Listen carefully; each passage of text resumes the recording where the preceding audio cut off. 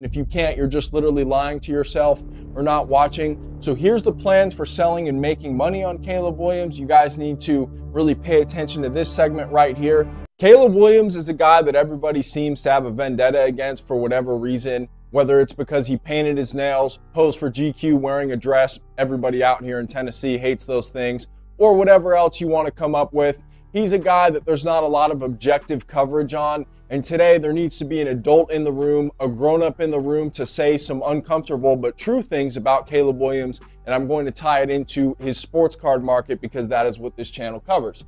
But basically, Caleb Williams, the easiest way that I can say this in the most simplest terms is that he is a sharp investor's biggest fantasy. What I mean by that is sharp and square in sports betting or just any betting or gambling out there in the world. Caleb Williams is a sharp's biggest fantasy. Some guy asked about Caleb Williams actually on the first video.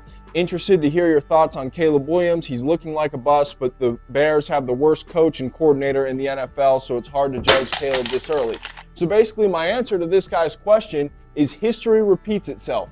That's the answer. You guys are quick to forget that history always repeats itself. I want to come through some prominent #1 picks here and draw all the parallels that I can. Caleb Williams is obviously in the class with these guys, you know, tall, prominent #1 picks who are generational type players. He's not in the loser Bryce Young category, a short guy that can't play, or the Kyler Murray category, a guy who really can play, but he's an anomaly just because he's so small, so good, the way he moves. But the guys that I want to cover is Jared Goff and Jeff Fisher in 2016. And by the way, I think Jared Goff sucks. I think he's going to lose for the Lions in a big game this year. But as a rookie, he also sucked with Jeff Fisher, and then he gets Sean McVay and is very good. I remember back then, I was in cards back then, his optic autos were like $40, $60, and they ended up selling for $300, $400 that next year when Sean McVay came around. And then a more recent example, Trevor Lawrence and Urban Meyer in 2021.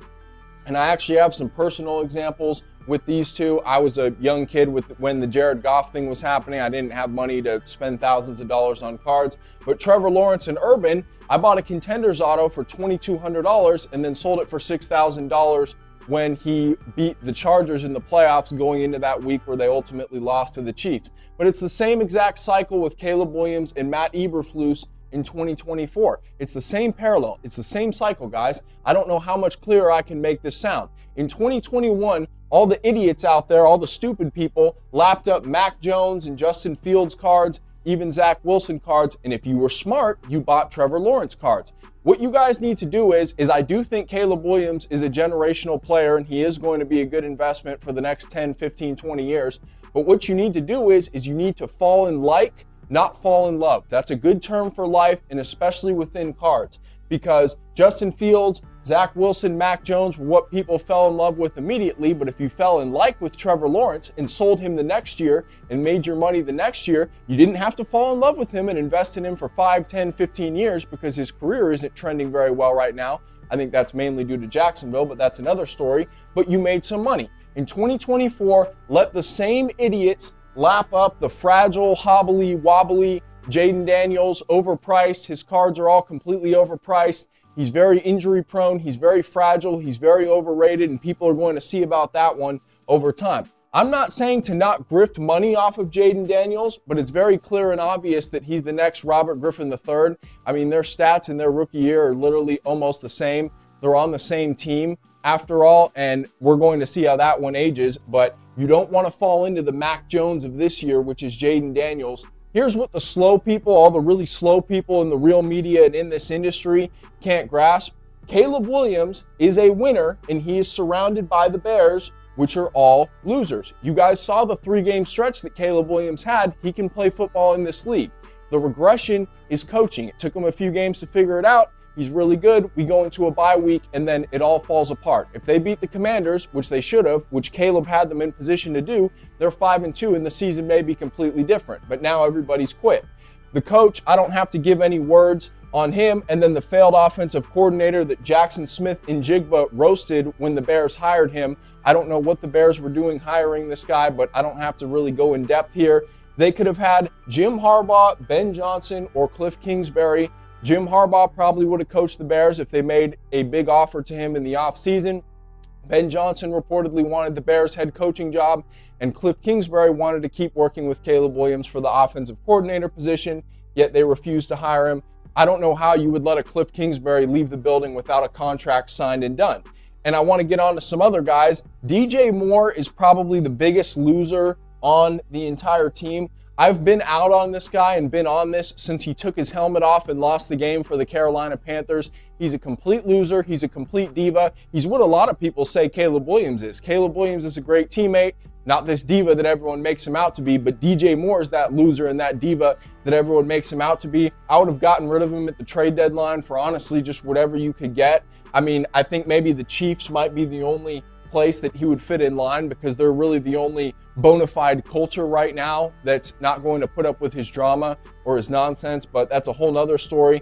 Keenan Allen, another one. He's old, hurt, won't block. DJ Moore had a screen for a touchdown. Keenan Allen's guy broke through this weekend, and therefore he gets pulled down in the backfield. Maybe DJ Moore should pout and go off the field and cry and complain about Keenan Allen not blocking for him, as opposed to his young rookie quarterback that's completely unsupported and is not being helped at all. And then Rome Odunze has had some key drops. He's a rookie too. I'm a little bit more forgiving to him than I am these other two supposed star receivers.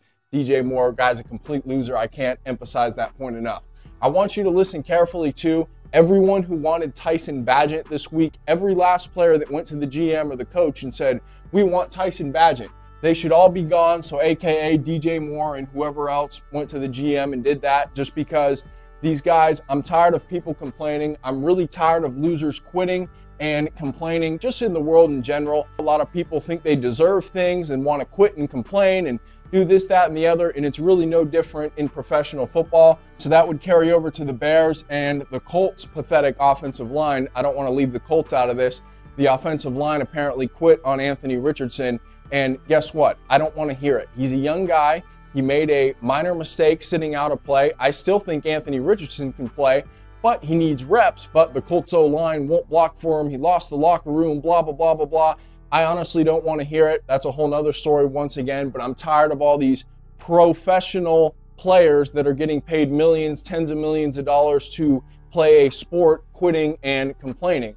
Caleb Williams is on pace for the most sacks. Once again, it's literally all coaching. Chicago can't get the offensive line right. It took Buffalo, the Pittsburgh Steelers, almost a decade to get their offensive lines right.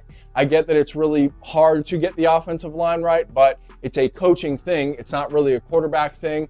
And then if you just watch the game, the offense doesn't look or feel right at all. Like you can watch these guys and then you can watch another high-powered, potent offense. It just looks a lot better and it looks right. This doesn't look right or feel right at all. And I don't know if this will be able to be fixed in time to save Caleb Williams, but hopefully it will. So me personally, I'm going to speak for myself right now. Once again, take this advice for what you will, but I will be buying the heavy Caleb Williams discount. I mean, it's already begun to a certain extent. I got a SP Authentic Upper Deck PSA 10 pop, not many. It's a very tough card to get a 10 on PWCC for like $150. So I'm going to just be buying off these cards whenever I can. I'm not sure how low all of the Caleb Williams stuff does go. I recently flipped one of the Wild Card 101 PSA 10 cards that I paid $600 for, got $1,500 for it. So I'm not really sure how low his stuff's going to go. This was at the beginning, I think after the first game of his recent downward slide. So here's the plans for selling and making money on Caleb Williams. You guys need to really pay attention to this segment right here. The first thing I want to cover is it's crazy. Barstool Sports is some of the only real journalism out there. They basically said that if any quarterback, Patrick Mahomes, all the way on down to all the rookies this year, went to Chicago, they would be ruined and facing the exact same position that Caleb Williams is facing. All it comes down to in the NFL and the league is coaching, schemes, this, that, and the other. That's why Brock Purdy even has a job right now, and you can go on down the line. There's a bunch of other players that would be literally nothing without the right coach. So there's three different outcomes for Caleb here, though. If they keep Matt Eberflus or they make the wrong hire at head coach, I would say sell all of his cards before the season. There probably won't be much profit to be made. By hiring the wrong coach, I mean hiring like a Brian Flores or some other defensive coordinator. He's the only one that comes to mind because defensive coaches are not the way right now. Number two would be a mediocre proven hire. So if they go get like a John Gruden, Bill Belichick, Mike Vrabel, some names that come to mind. You still want to sell before the season. You will get more money if they get a Bill Belichick as opposed to keeping Matt Eberflus or the wrong hire, but it's going to be a mess still just because these guys can't coach offense. They aren't new. They aren't progressive. They aren't Kevin O'Connell. They aren't Sean McVay. They aren't this, that, and the other guys that Caleb Williams needs. And then the last option, hopefully, I'm praying Chicago can once again get it right. I'm really praying that they can do it right for once. I mean, the Chargers finally went out and hired a good coach, which I never thought would happen. And look at what they're doing right now. So I'm praying that Chicago can do it at least one time. But if they do make a good hire and get, say, a Ben Johnson, I think Cliff Kingsbury goes into the good hire department right now. You would want to hold all of the cheap ones. So all the ones that I'm paying $150 for, or ones that you graded and aren't that much. Good quality cards, guys. I'm not talking stuff like the trillion leaf USC autos that are out there and, you know, other unsigned USC card stuff, but I'm talking really good cards, a lot of them that are yet to come out with. You would want to hold those type of cards, and then once he has a resurgence like Jared Goff, like Trevor Lawrence, first few weeks of the season or playoffs next year would be my guess, would be the best selling windows, and then you can actually make some real money. If he does end up busting out, it will go down as him being ruined by Chicago. I mean, you guys can see based on the eye test, and if you can't, you're just literally lying to yourself or not watching. But Justin Fields, Mitch Trubisky, they never had a 3-game stretch for Chicago like Caleb Williams did recently. He was throwing the ball well. Chicago has never had a quarterback do something like that in that stretch. His stats are still pretty good. We'll see how it ends up. I'm curious to hear all of your guys' thoughts. I'll see you all next time.